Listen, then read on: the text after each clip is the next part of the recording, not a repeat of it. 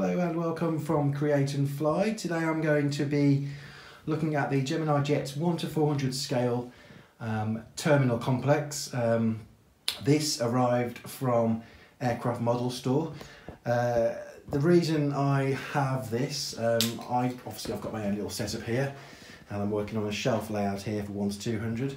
But the reason I have this in my possession now is because Aircraft Model Store, I'm actually working on a 2-sheet layout which will be available before Christmas, but it actually has to incorporate the space where a Gemini Jet terminal would sit.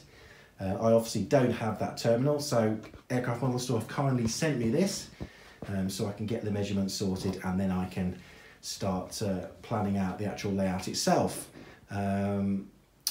This obviously, I have no need for this once I've used it, so I'm going to send this back to Aircraft Model Store. So thanks to them for setting this, sourcing this out for me. So let's get cracking with it.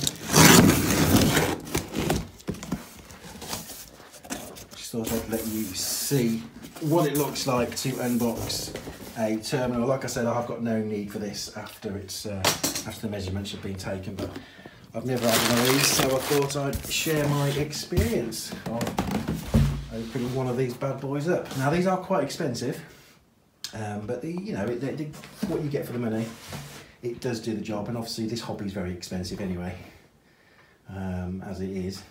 So these little additions all bring things to life anyway. Right, so let's get inside this box.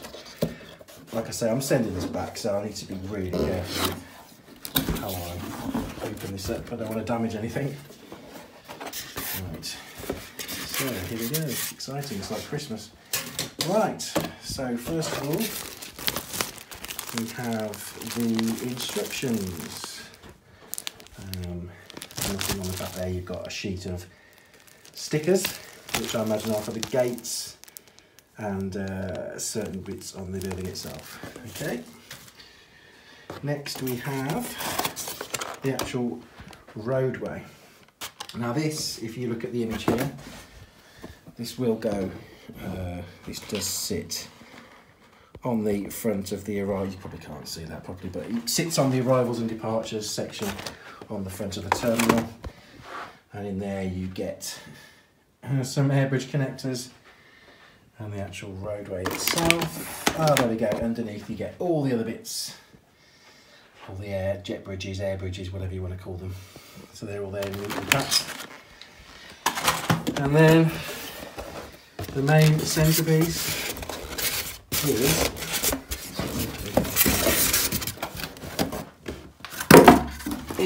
the terminal.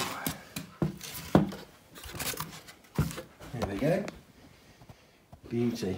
Now this does, I believe, here's just a little look at it there for you.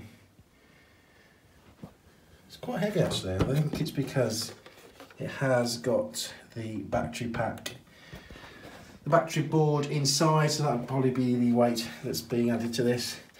But you can actually turn the lights on and off. Obviously there's no batteries in this yet, but pressing that button, I believe the batteries go in there. That's nice of them. So there we go.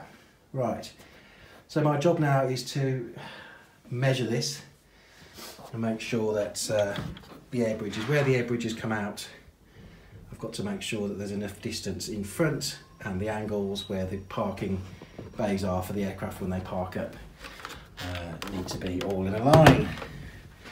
So that's the front section there, and obviously that roadway will slot in on the front there like that.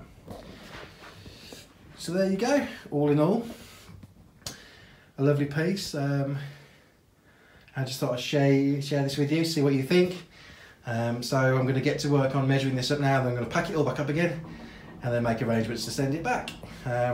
Don't forget to like and subscribe, and I'll see you again soon on another video.